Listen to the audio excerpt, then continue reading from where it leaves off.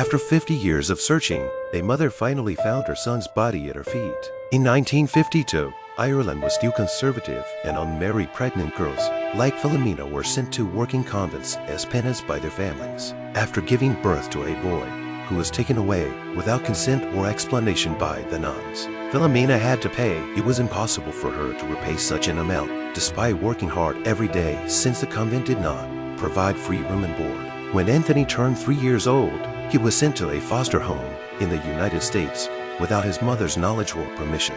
Upon returning to the convent, the two men inquire about Anthony, but are informed by the nuns that all information was lost in a fire years ago.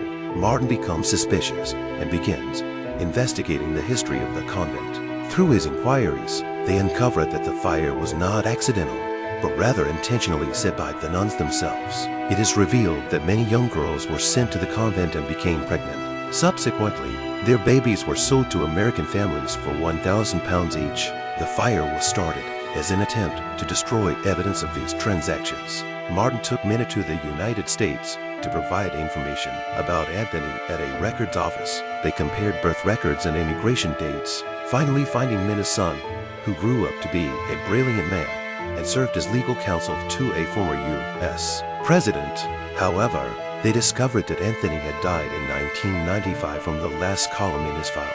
This news devastated Minna, causing her to lock herself in her room for days trying to process everything she had learned. Although Martyn wants her to come home, Minna isn't ready yet.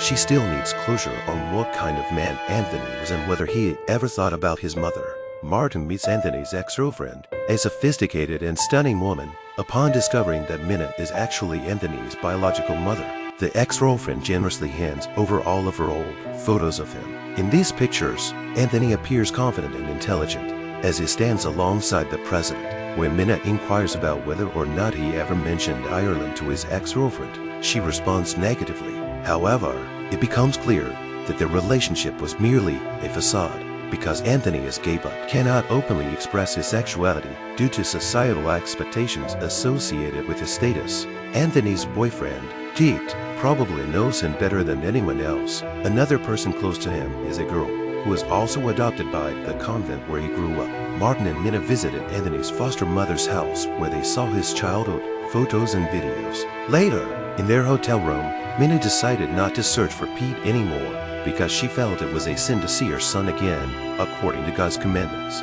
Additionally, she did not want Martyn to write about Anthony because he never acknowledged her as his mother while he was alive, and she did not want to disturb his reputation after her death.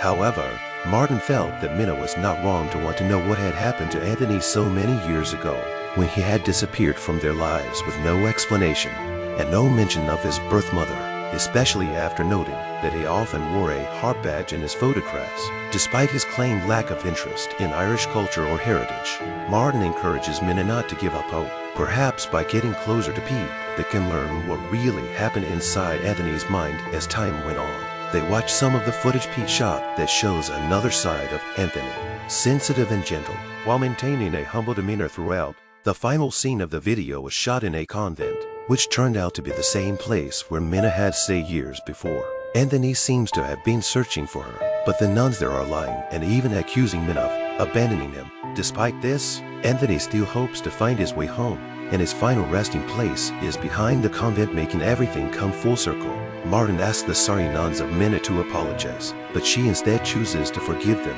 and asks only that they show her Anthony's grave. After 50 long years of searching, Minna finally knew where her son was buried and found closure.